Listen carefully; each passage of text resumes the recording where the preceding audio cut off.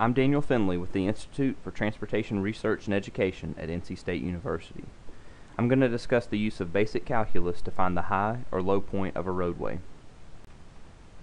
Vertical curves are used to provide a smooth transition from one grade to another. The low or high point of a roadway will occur along a vertical curve, as the grade of the roadway changes. There are two general types of curves: a crest curve that has a concave down shape, and a sag curve which has a concave up shape. A crest curve can result in a high point, while a sag curve can result in a low point on the roadway.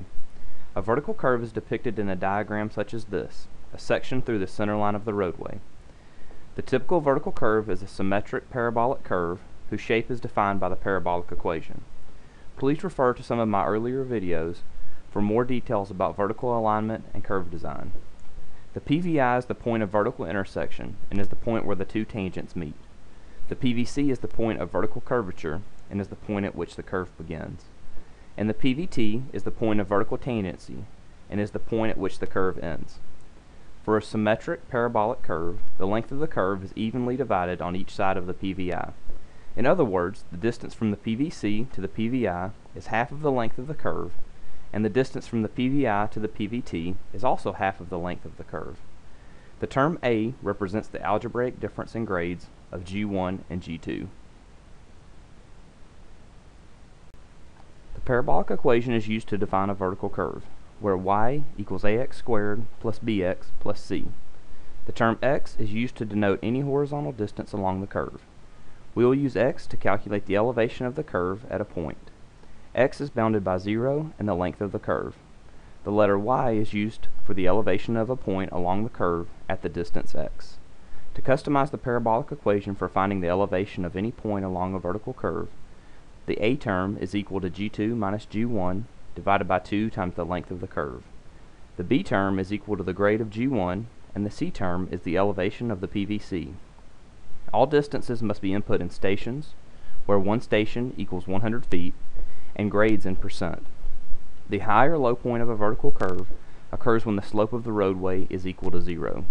Therefore, the derivative of the parabolic equation can be used to find the location of the high or low point. The derivative of the general parabolic equation is 2 times a times x plus b.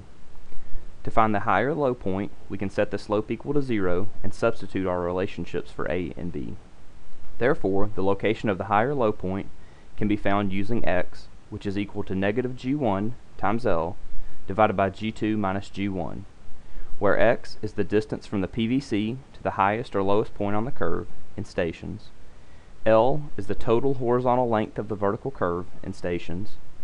G1 is the entrance grade in percent, including the positive or negative sign, and G2 is the exit grade, also in percent and including the positive or negative sign. This example shows two perspectives: a street level view in the top portion of the screen and the vertical alignment on the bottom of the screen, which takes a profile perspective. The PVC at point 2 is preceded by a tangent with a grade of negative 4.8%, known as the entrance grade, and the PVT at point 3 is followed by a tangent with a grade of 3.2%, known as the exit grade. The length of the curve between points 2 and 3 is 550 feet, or 5.5 stations. Since this curve is a sag curve, we're looking for the low point of the vertical curve. Using the equation we derived earlier, we can input G1 as negative 4.8, G2 as 3.2, and L as 5.5 stations. Again, grades are input as percent and lengths as stations. The resulting answer is 3.3 stations, meaning the low point occurs at 3.3 stations, or 330 feet from the PVC at point 2.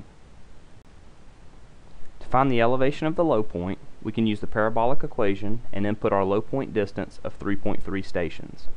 Based on the parabolic equation that defines this curve, we can find an elevation of the low point of 109.76 feet. In summary, the low point of the curve occurs at 330 feet from the PVC at an elevation of 109.76 feet.